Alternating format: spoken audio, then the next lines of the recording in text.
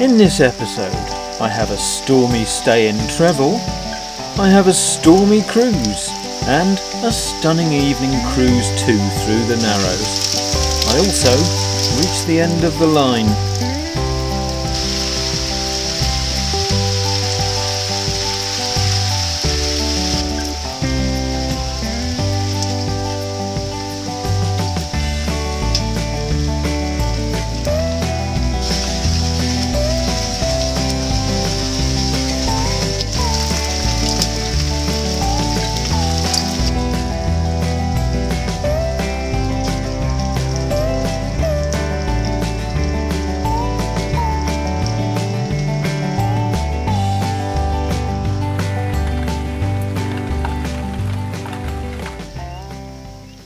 Nope, not rain, Welsh mountain mist, followed by thunder and gales.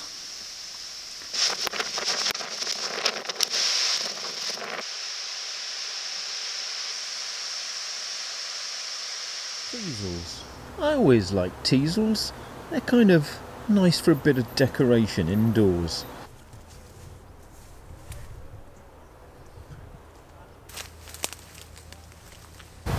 Fruits of the wild. Oh, I do like a good russet apple.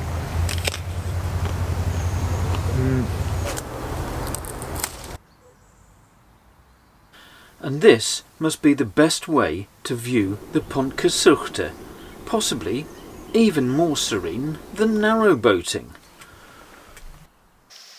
Gdansk, another great name for a boat. Oh! Look at these shiny new solar panels. Not connected yet, but more on that in a future episode.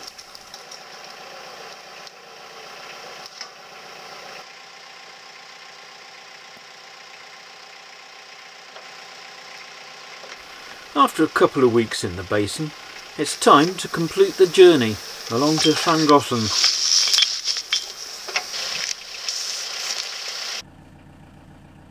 And off we go.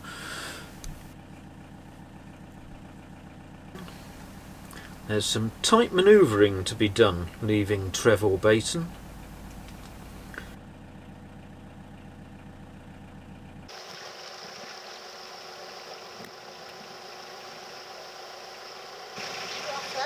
Yeah. Where are you heading? Stand towards Llangollen, not very far tonight. Where we're going tomorrow. Alright. Under the rather low Scotch Hall Bridge, and would you believe it, there's an oncoming boat, who very kindly moves across to let me through. I prefer Gdansk. Anglo-Welsh holiday hire are obviously full of busy.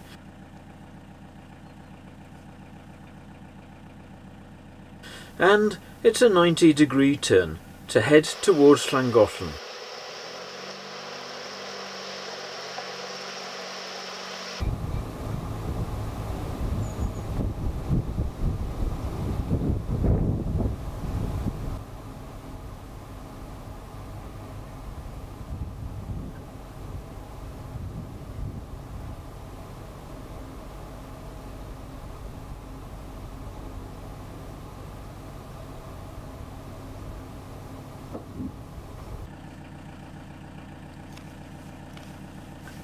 Looks like someone is getting blackberry pie tonight.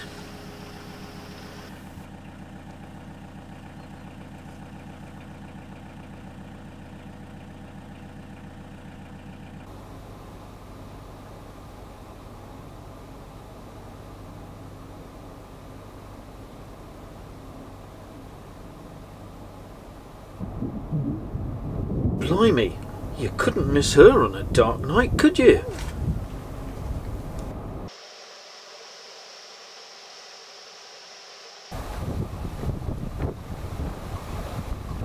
And you wouldn't miss her on a dark night either. By now, I'm beginning to find the wind and the stronger water flow a bit of a battle. Some holiday boaters are struggling to moor in this rather difficult crosswind. and I'm struggling to keep Reverie on the straight and narrow, or not so straight and narrow.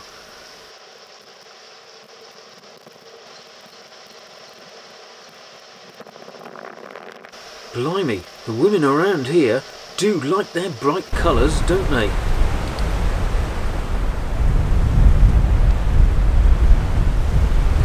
It is really blowing a hoolie.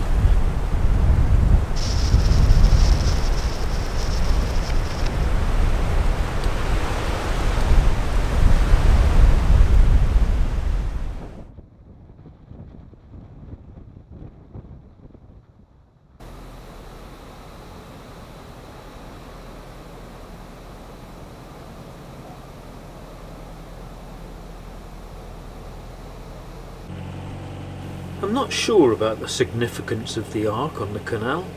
Maybe it's just a bit of artistic graffiti.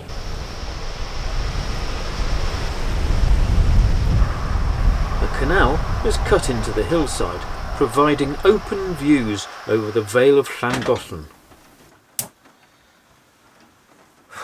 Well, that was quite a challenging cruise actually. It was really difficult against that wind and that current. Yeah, it just made it really difficult.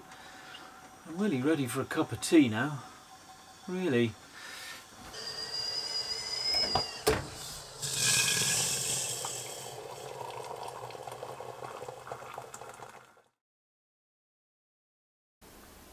After mooring beside a rather noisy road opposite son Trevor, the following day was a delight.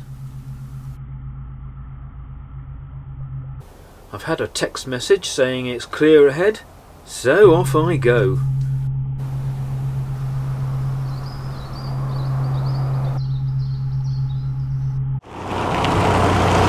Well, it's a beautiful evening and we're about 1.5 miles from Llangollen now, and just about to enter the first of the Narrows. The Narrows there are two sections of the canal that are extremely narrow, only wide enough for one boat to pass. Now the first is about 300 metres long, I believe, and there is a passing place in there. It's always advisable, certainly if you've got crew, to send someone ahead, and then they can phone to tell you if there are any oncoming boats. If you're a solo boater like myself, then it's probably advisable to wait for another boat to come past you, a boat preferably with crew who can then walk on ahead and let you know if there are any oncoming boats.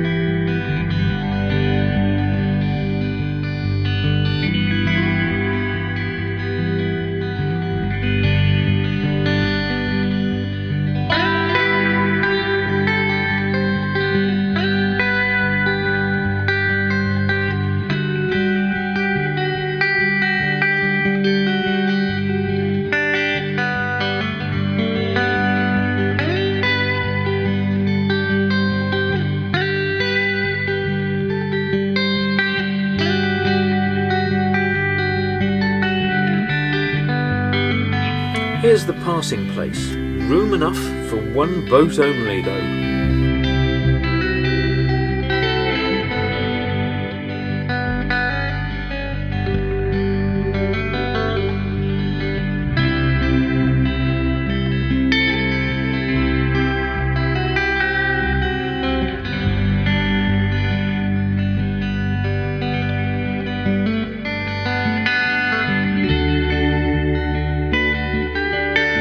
Not only is it very narrow, it's also really twisty as well.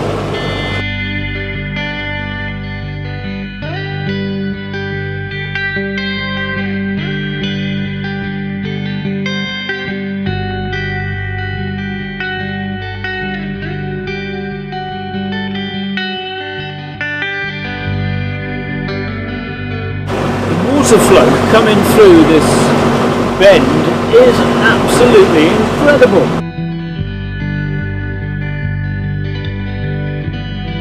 No matter how many revs I can give it, I'm not going to go any faster than I am, which is probably about 1 mile an hour at the minute. I know the water flow doesn't exactly look much, but believe me, it was strong here and probably quite shallow, which made it even more difficult.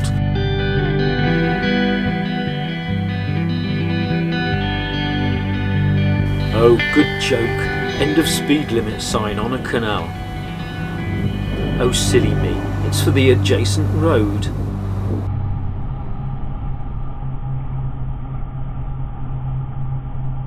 One of the things that has greatly amused me about this canal is seeing teenagers on holiday with their parents. Now, usually they can be found sitting in the well deck looking absolutely bored stupid. Often they're on their phones or electronic devices playing games, but with a sporadic Wi-Fi system you can often see them like this.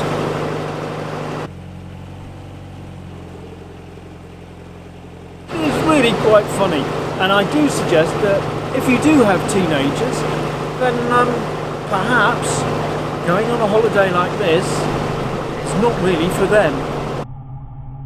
There seemed to be a profusion of tree trunks left in the canal around here. As I was busy talking to the camera, I didn't see this monster. Good job I was in the middle. Oh, and another one. And another.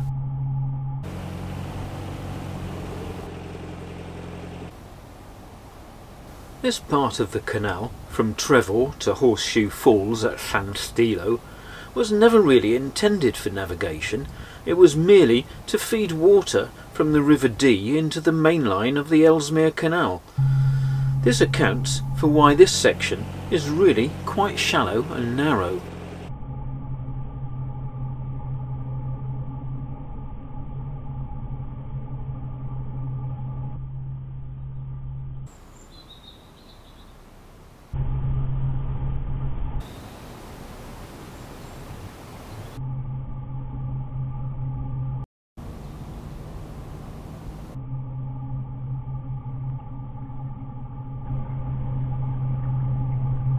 It really is a beautiful evening for a cruise.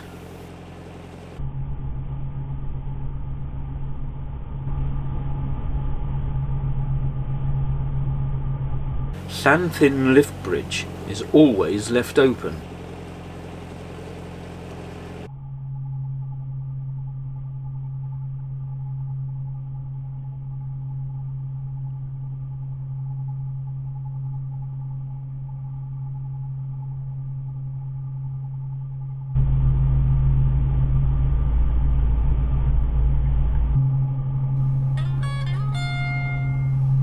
There's the text telling me it's all clear ahead, so entering the second Narrows now.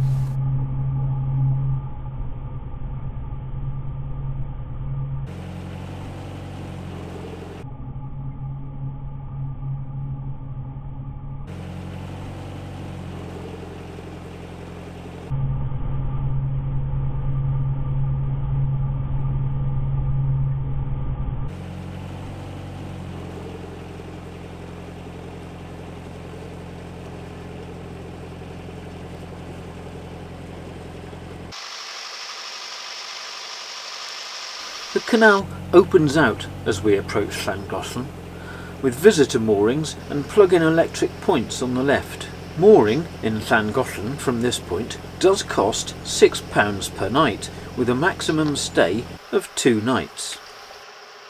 And there's the text telling me it's all clear for the third set of Narrows.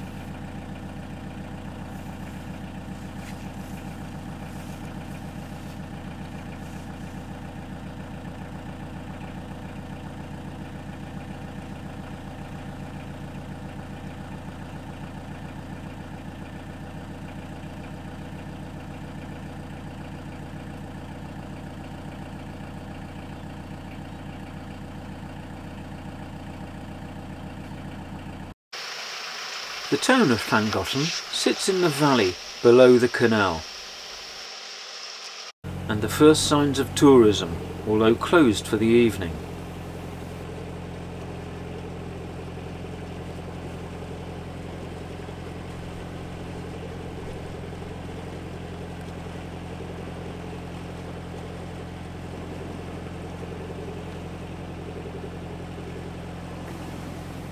And this is the end of the line for boats. Straight ahead goes to Horseshoe Falls, but there is no turning for boats, so I pull into the Llangollen Basin for the night. There are 4 or 5 mooring spaces left.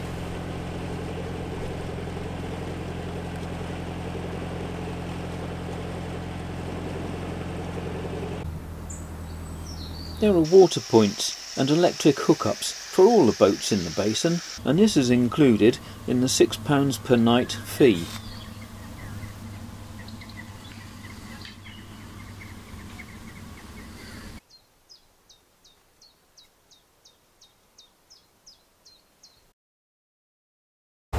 Now this is the first time I've ever been in a marina, or is it possibly just a basin? I'm not sure. Anyway, yeah, it was quite a peaceful night.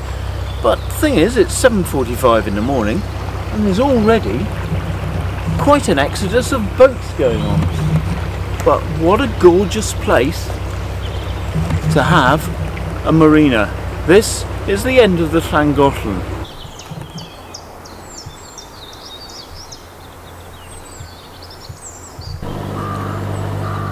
The town itself sits alongside the River Dee. It's a haven for tourism and was extremely busy when I visited, and actually very little chance of social distancing.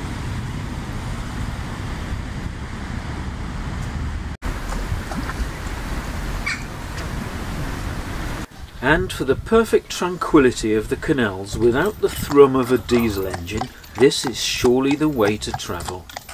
A friend recently informed me a similar horse-drawn boat trip on the way has decided to stop running after 30 years, partly due to animal rights activists complaining of cruelty to horses. If I can pull a narrowboat on my own, which I can, I'm damn sure a horse wouldn't bat its beautiful long eyelashes. The world just gets crazier.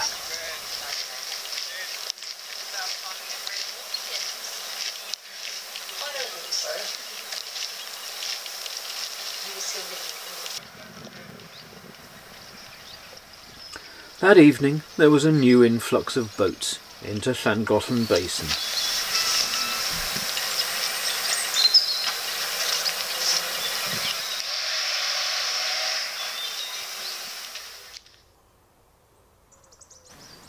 Ah well, another one gets the orange marker.